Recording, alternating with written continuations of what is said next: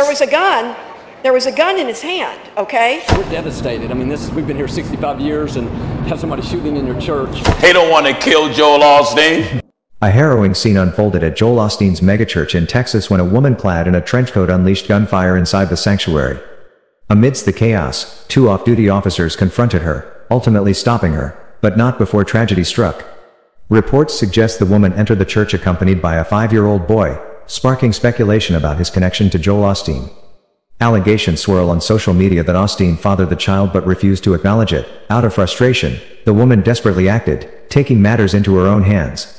Tragically, amidst the gunfire, the child was shot and gravely injured, adding another layer of heartbreak to the already tumultuous situation. Houston Police Chief Troy Finner stated that it remains unclear whether the child was hit by the off-duty officers who returned fire. Additionally, a 57-year-old man was also wounded by gunfire. The child is currently in critical condition at a children's hospital, while the man is stable at a different hospital with a wound to his hip.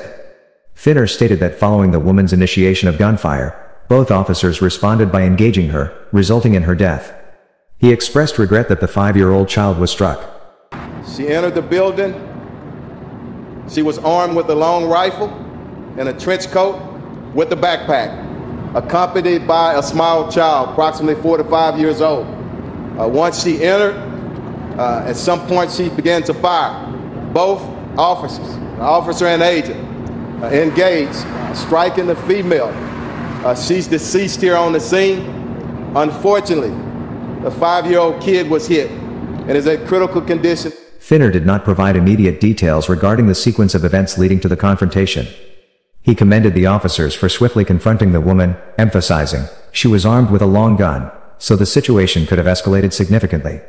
The identity of the deceased woman has not been disclosed yet, and he noted that her motive remains unclear. The shooting occurred during the interval between services at the megachurch, which boasts a weekly attendance of 45,000, ranking it as the 3rd largest in the United States, as reported by the Hartford Institute for Religion Research. Additionally, Osteen's televised sermons have a global reach, extending to approximately 100 countries.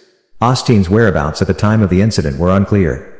However, he later stood alongside police at a news conference, expressing the church's profound sense of devastation. He emphasized that the situation could have escalated further had it occurred during the busier 11 a.m. service. He pledged prayers for the victims, the woman responsible for the shooting, and their families. It could have been a lot worse. Of course, we're devastated. I mean, we've been here 65 years and have somebody shooting in your church. But, you know, we don't understand why these things happen, but we know God's in control. And we're going to pray for that little 5-year-old boy and pray for the lady that was deceased, her family and all, and the other gentleman. But I don't know, it's just kind of in a fog, but, you know, just believe that, you know, we're going to stay strong. We're going to continue to move forward. And there are forces of evil, but the forces that are for us, the forces of God are stronger than that. So we're going to keep going strong and just, you know, doing what God's called us to do, lift people up and give hope to the world. I went into the ladies' room, and when I came out, I headed towards the nearest exit on the 2nd floor, and I heard this like a bam, bam, like mechanical sounds, like it almost sounded like folding tables were being dismantled and dropped to the floor. And then there was another set of like bam, bam, bam.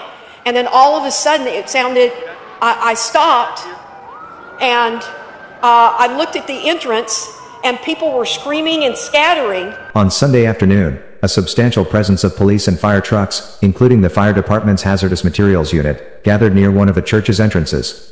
Police Chief Finner stated that there were reports that the woman possessed a bomb, but subsequent searches of her vehicle and backpack yielded no explosives. Once she went down, officers reported back to us that she threatened that she had a bomb. So we searched her vehicle, our bomb squad, and also the backpack. No explosives were found. As authorities evacuated the church before the news conference, worshippers were observed exiting the building. Officials promptly announced the establishment of a reunification center at a nearby gym, facilitating individuals to locate their loved ones. The churches now is nothing but a party. Yeah. It's a playhouse. That's right. It's nothing but a game. That's right. Look at Kanye West can go down there at Joel Osteen Church and just play. That's right. Just play. That's right. Joel Osteen playing and he invite a sinner to do what? Play. That's right. That's right. Well, Kanye West is a Christian. If Kanye West is a Christian, I'm high on weed right now. Right now. You don't know what a Christian is. No. No. If he's a Christian, then I'm high right now. Right now. Say amen, everybody. You've been spoiled by Joel Osteen. Read your Bible. God have never, since he been God, sent a man to justify sin, sent a man who's scared to speak against sin, and God never sent a man to walk hand in hand with the conduct of the world. That's right. A man of God always stood separate from the world. Unfortunately, this is one kind of incident that did happen one day when Pastor Joel Osteen was preaching, and all know that it saddens heart that the house of God should be a place where and women gather together to worship God, to give God all the praise, all the honor, and to also appreciate the work and the wonders of God. But on this faithful day, it happened as this so-called woman entered the house of God with a gun and ended up taking a life. Now we know that when it comes about the ministry of Pastor Joel Osteen, his stance, his teachings, and every other thing he believes in. Now, we have seen him on several occasions and on different places where Pastor Joel Osteen has compromised the gospel on different ways.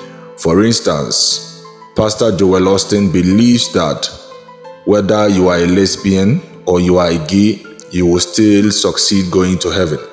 Even though the Bible has made it clear that the homosexuals shall not inherit the kingdom of God. And we know Pastor Gino Jennings as a minister who is very vocal, preaching the unadulterated word of God, preaching the uncontaminated and again uncompromised gospel. And through that, he's made a lot of enemies for himself. And many people sometimes think that when Pastor Gino Jennings is speaking about a concept or a certain particular topic of a minister, that he believes that the minister is in error or the minister has gone wayward as to compare to scriptures.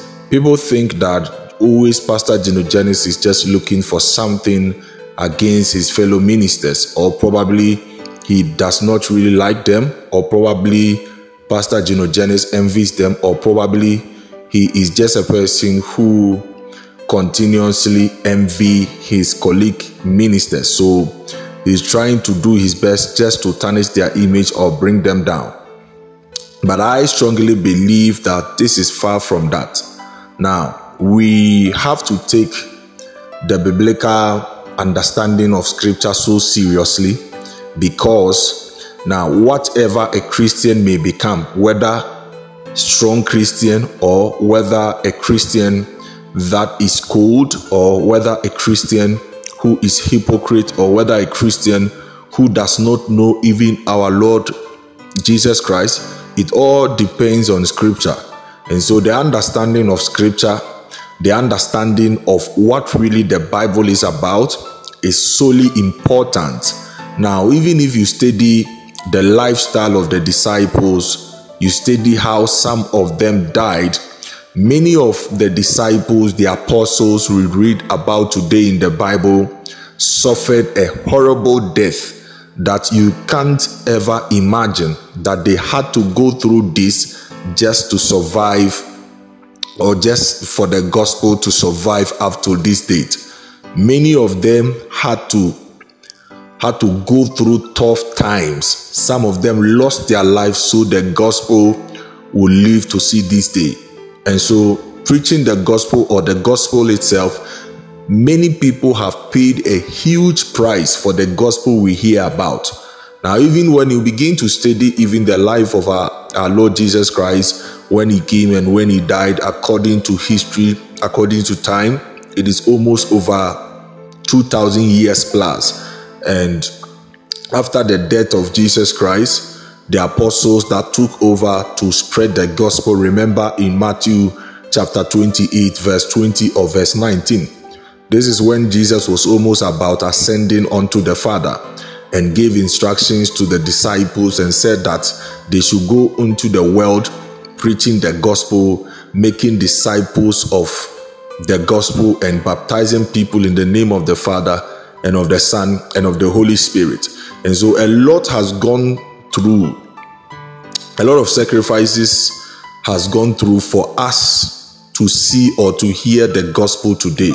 And so this is the reason why we must of all necessity protect the gospel and make sure that the gospel is never contaminated, the gospel is never diluted, the gospel is never compromised because of one person's preferences, interests, or their own personal gain, because it is exactly what is happening in the kingdom.